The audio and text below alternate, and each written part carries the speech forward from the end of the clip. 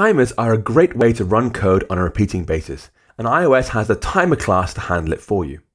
First, create a property of the type optional timer. For example, var GameTimer is an optional timer.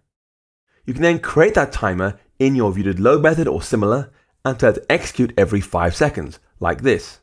GameTimer equals timer.scheduleTimer, time interval 5, target self, selector #selector run timed code, user info nil, repeats true.